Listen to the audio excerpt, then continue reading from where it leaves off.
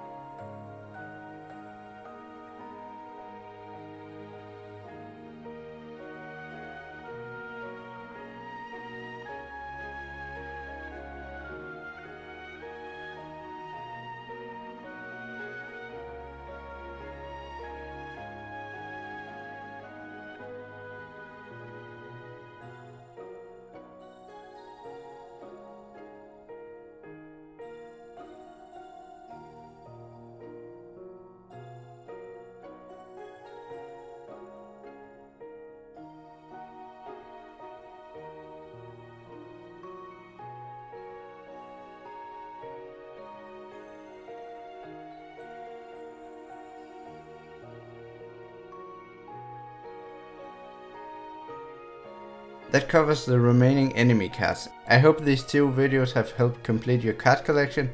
I don't have anything else, so I'll see you in the next one.